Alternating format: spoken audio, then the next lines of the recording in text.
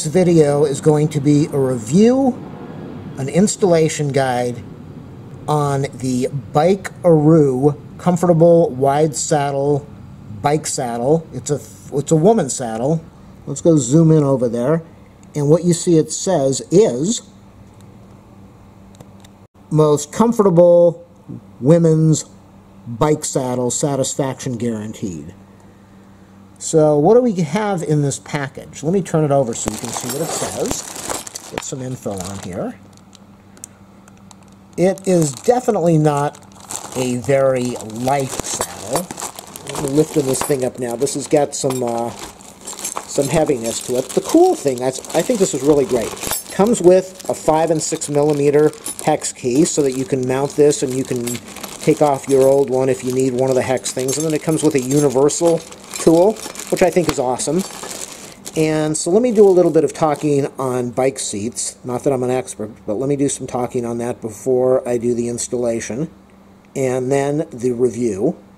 I'm a guy, obviously, and this is my Euro Mini folding bike. I've done a review on this. It's an awesome bike. I love it. And the problem that I have with the seat, you look at this seat, this is a standard male seat. It's really a standard bicycle seat, but it is long and narrow, and it's narrow at the back. And the idea behind that is that most bike riders will be riding leaning forward on the bike. Their body will be hunched over, they'll be leaning towards the handlebars, and so a majority of your weight is going to go on this area. And I'll talk about that in a minute also. And if you sit straight up or upright on a bike, then you are going to have a majority of your weight on the back part of the bike seat. Now, if you are leaning forward, that's not a problem. If you're leaning back, then you're dealing with your sit bones, seat bones, whatever you want to call them, the bones in your butt that will be directly on the bike seat. And if you are a tall male, there's a very good chance that your seat bones, sit bones, whatever you want to call that, are narrow, not a big width, and they will fit on the seat properly. If you are a woman, women, because of their body structure for having a wider pelvis so they can deliver a baby, women have a wider span between their seat bones, and so if the seat bone ends up on the edge of the seat, then you're going to have an enormous amount of pain. Now, what you find is that not only do women have wider seat bones, but a lot of men have wider seat bones, and men that are shorter also have wider seat bones. Tall men or taller than average men will have narrow seat bones, sit bones. I'm going to keep repeating that just to drive you people crazy.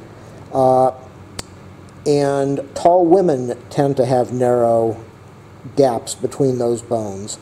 So a bike like this is really, a bike seat like this is good because chances are you're going to be leaning forward on this part.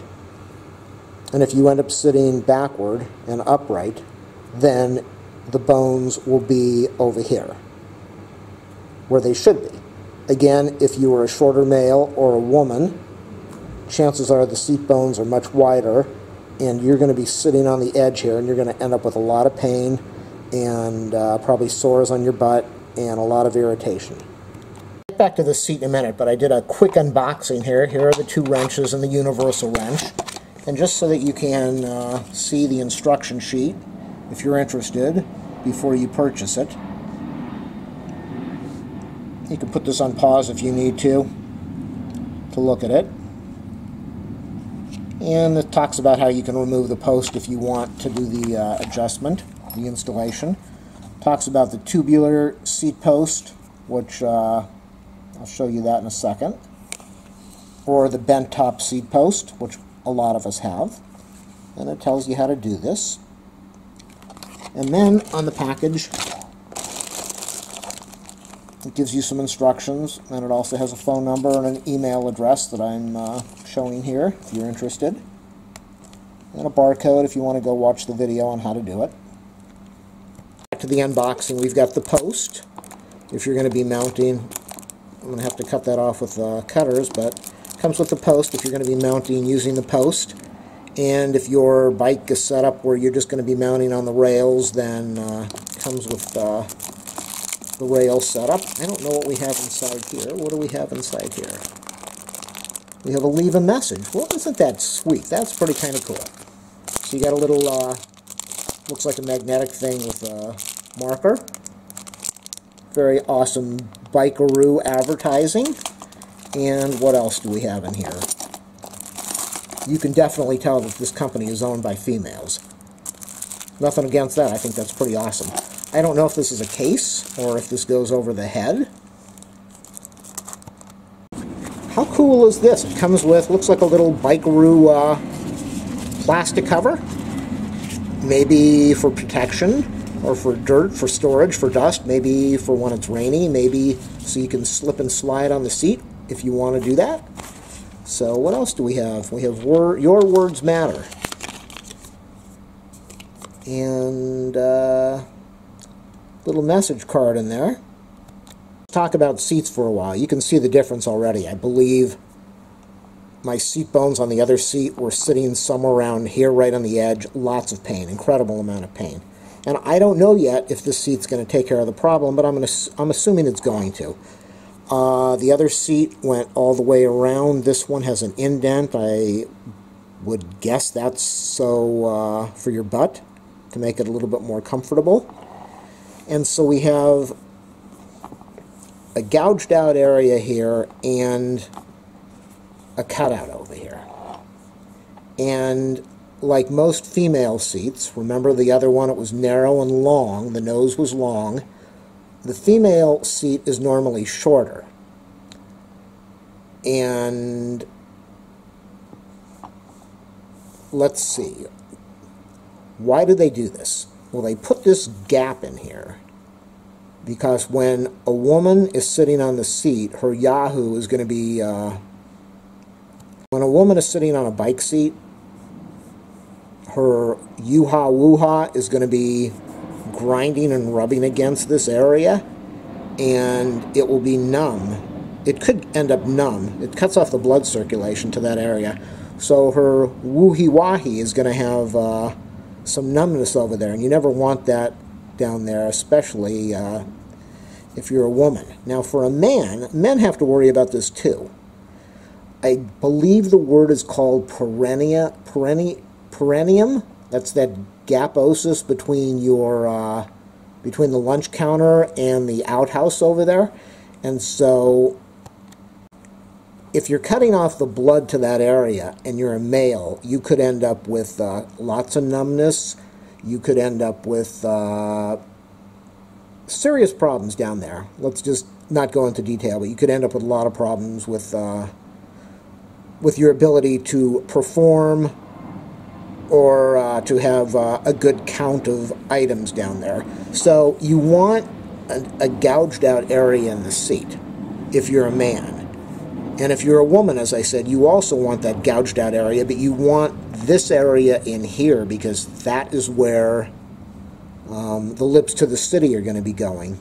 And if the woman is sitting over here, she needs this area gouged out, opened up, so that everything slides down in there properly and doesn't get irritated or lose blood flow. So that's the advantage of a seat like this. It's got a shorter nose, which if you're leaning forward, you're not going to like that. And the reason they also have a narrow nose on a man's bike is because you want to lean forward, you want it long so you don't fall off the bike seat. But you also want it narrow so that your thighs don't get jammed against the bike seat and irritated. With the female seat here, as I said, it's shorter because you're hopefully not going to be leaning forward on the bike seat. And you need a little bit more width. You shouldn't have a problem with chafing or gouging out or irritating your inner thighs. and then you want this opening for obvious reasons. And the most important thing, and the main reason that most people don't like a stock seat, is because it is too narrow, and you need something for your seat bones. And look at this right now. Let me zoom in a little bit. You can see, I'm going to show you the other seat in a minute. You can see that this has got some cushion, so when your bones are sitting on here, they're going to go right in there. This is going to be good for me because my seat goes up to about over here, and I sit right on the edge, and I'll show you what the cushion is in a minute. So it's got a lot of cushion, money back guarantee. It's got this little cutout here, which I think is a cool thing. I'm just looking at it and imagining this is probably going to be really good for that area. And I liked the cutout, definitely. It's got some nice spring action. And let me go show you the other seat, and then I'm going to go install this thing. So we look at this again, long and narrow. Very narrow at the back, and my bones sit right over here, right on the edge. Very painful. Check out the wall. I just painted this wall. I'll be using this as my backdrop for my videos. Speaking of videos, if you like my videos and you want to do a thumbs up, a subscribe, or a like, that would be very helpful to me. If you would like to leave a donation and help me out, please ask for my PayPal info. And if you want me to review something, feel free to ask me. I'll be more than happy to help you out if I can. So let's look on the bike seat bottom. We have, it's really hard to see, but there is not much of a bottom. We have the rails, we have no springs over here, which is how these seats are made. There's a lot of years of design experience and knowledge that have gone into the design of bike seats, and they're all pretty much standard now. So there's no spring cushioning. There's nothing to take up the if you're going to be hitting over bumps, going over bumps, there's nothing that's going to absorb any of that. And you just have the standard bike seat. So let me go install a new one. I'm really looking forward to this. Case, I've got a hex key over there, a little hex bolt. And I believe I will just be taking off the seat and using the new Bikeroo seat with their rails. If you want to use, if you have a post on your bike, this doesn't have a post, but if you have a post coming up, then you would be attaching that clamp around the post and then attaching the clamp to the rails. On my bike, I've got a light reflector that's in the way of the bolt that holds the seat on, so your situation might vary compared to mine. But I'm just going to put a screwdriver in here, remove the reflector, I'll show you where the bolt is, and then we will watch together as I put on the new seat. We can see that the bolt goes through the bottom, and all it's doing is clamping the bottom part of this bracket to the top part, and the rails of the seat are held in between the top and the bottom. So get out your 5 or 6 inch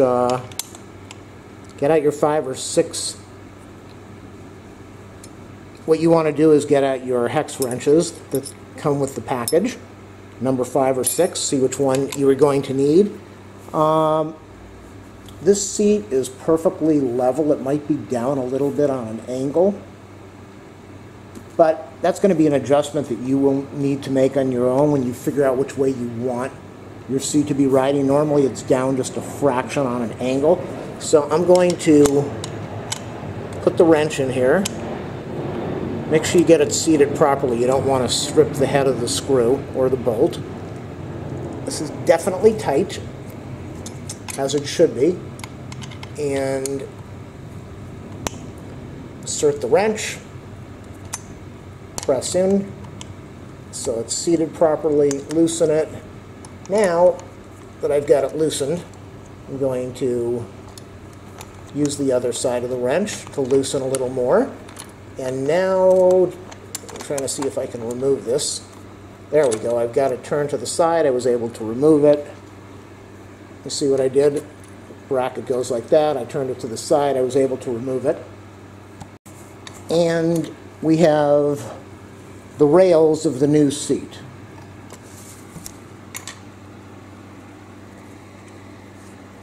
Here we have the rails of the new seat. I am not going to be using the post bracket. You might need that for your installation. In my case, I won't need it. So all I need to do now is place.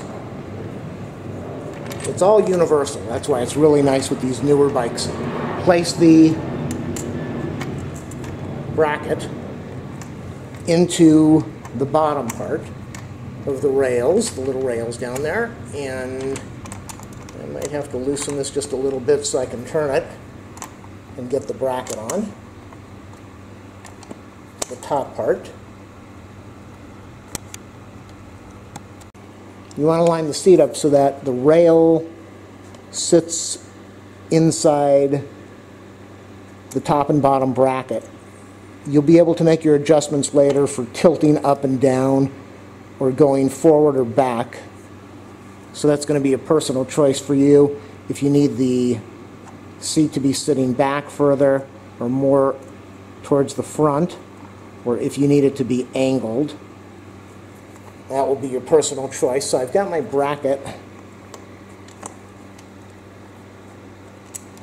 holding the top and the bottom. Now I've got a nut on the back over here where the bolt is. I'm just trying to position that so I can tighten everything. I'm going to get my hex tool. I'm going to start tightening everything. Again, you can use, hopefully my hand's not blocking everything.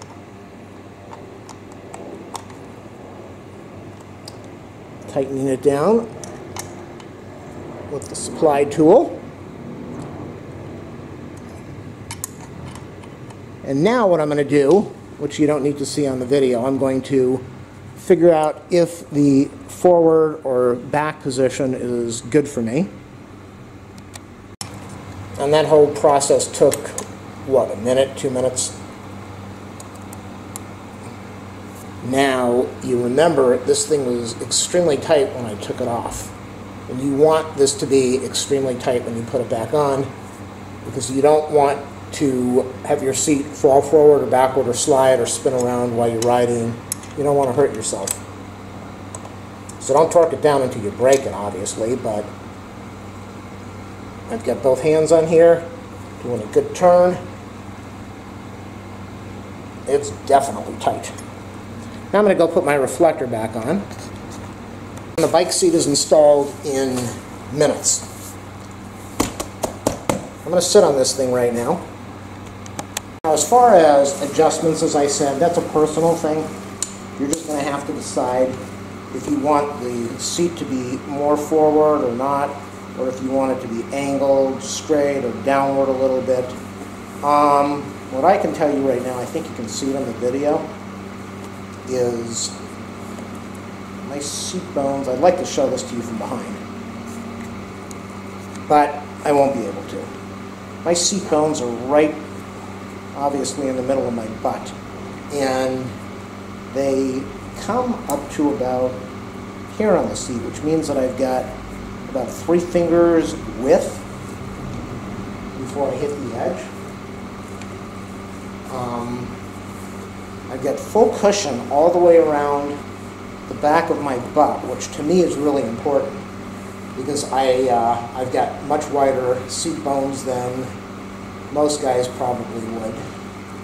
And I have no problem riding a woman's or a female bike seat if it's going to make things easier for me. As far as the crotchal area, as far as the nose stops right at my package. I have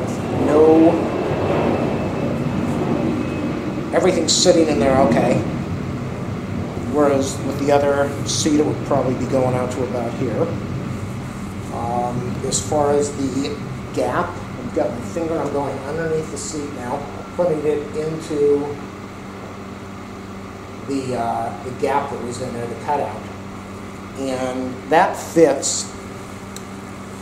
That goes, I don't know if I can show, that goes right into this one little area here, the perennium. That goes right into this one area here, and that is where the nerves are for men. That you need the blood flow. That's where a lot of men have problems with cutting off the blood flow. And again, with the female, with their hoo-ha woo-ha, that's why you want that cut out right around this one area. So all I can say is I'm very impressed with the packaging. I'm impressed that they gave the tools and they gave that extra tool besides the hex wrenches. The seat's got a lot of cushion, which to me is important. Again, because there is no cushion on this thing, and there's not supposed to be. These seats are made this way for a reason. And in that type of riding, you don't really need cushion. Your body, the whole idea is that you're supposed to be leaning forward on the seat over here. You're not supposed to be, can I zoom out? No. You're leaning on this part of the seat. That's the goal, is to lean on this part, not to be sitting on this part. So, a lot of cushion on the back. It's got the spring back there, like I said. It has the nice cutout over here. It's got the shorter nose, which I think will help a lot of people.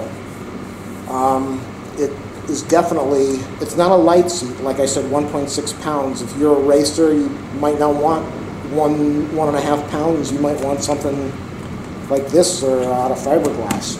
So the only other thing I can say now is, even though my back is killing me and I screwed it up from painting, and I'm going to be taking this thing out on the road because I want to give you an honest review of what I think of this seat. When I use this seat and I do a 20-mile ride, I can barely stand when I get home because my butt is killing me. It hurts. Because the bones are literally sitting on the edge of this thing. And before I take it out on the road, let's look at this a little bit and see what we're dealing with. Let's go to the back. Just a little bit shorter in the nose, not that much. Now, I was talking about seat bones, so let's look at what we've got here. We've got almost the same width. We've definitely got the same width.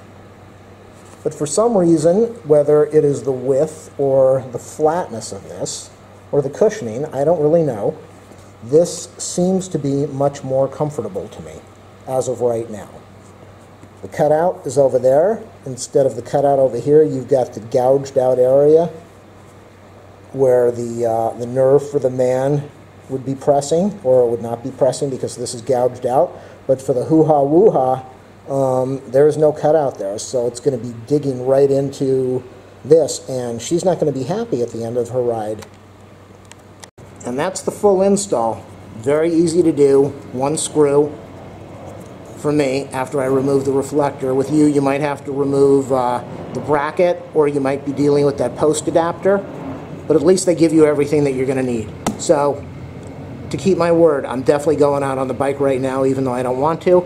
And I'm going to test this thing out, and I'm going to come back home and give you an honest opinion of what I think of this seat. Hey, I'm back from my bike ride, and I'm going to do the review part of it now. I'm a little out of breath, but I want to get this thing finished. So let me tell you some of the obstacles that I was dealing with beforehand, and then I'll give you my opinion of the seat. I threw out my back yesterday because I was riding my bike the last couple days, and so my hamstrings got really tight. You can see this white wall behind me. This used to be yellow gold. So I've been painting this, lifting up the ladder, doing a lot of exercise, and my back was totally out. Really bad today. I had no plans to ride a bike at all. So, first off, I'm riding with a bad back. Secondly, it's freezing out there, even though it's summer right now. I rode by the coast. It's windy, it's overcast, it's cloudy, it's foggy. And I'm all protected with UV gear, so I'm all hot with leggings and arm sleeves and skull cover and a helmet. So it's really hot out there. So it's hot. I'm hot, but it's miserable because it's kind of windy and cold.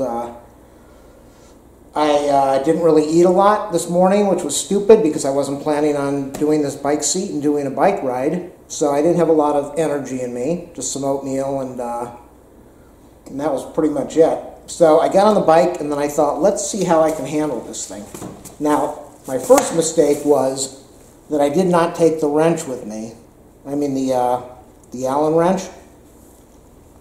Because what you want to do when you're pedaling is you want to be able to press forward a little bit to use the leg strength. And this bike seat, I didn't adjust it properly for front and back. So I was literally pedaling downward instead of being able to pedal this way, which made the bike ride extremely difficult for me. I'm not at the review yet. I'm just letting you know what I was dealing with.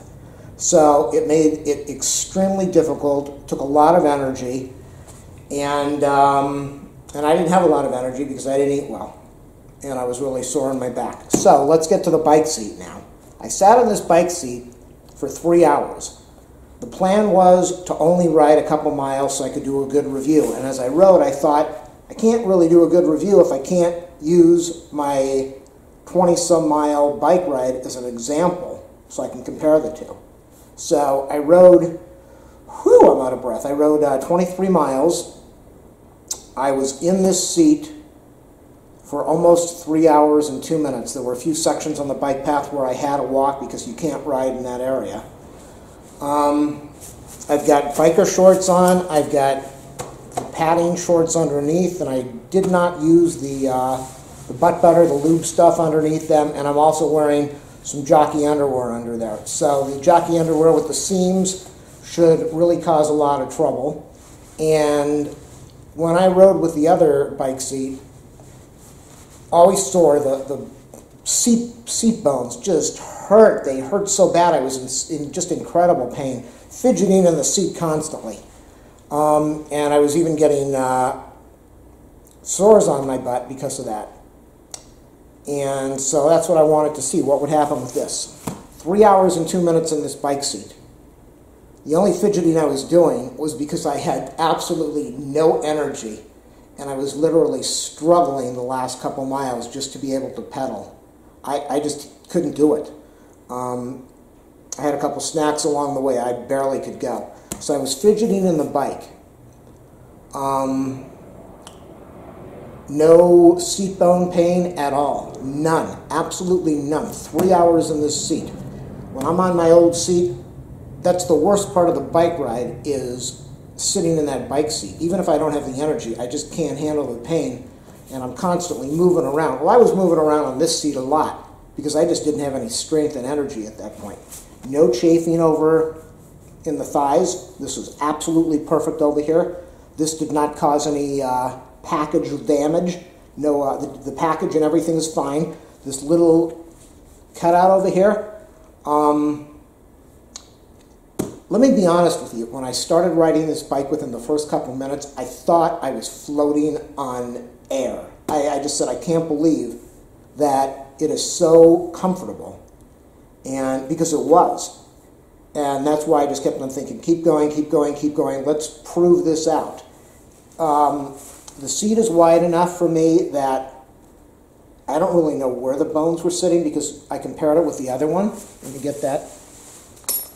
I compared it with the other one, and it's not, well, yeah, it is. It's, okay, now when I do it this way, it's about maybe an inch wider overall.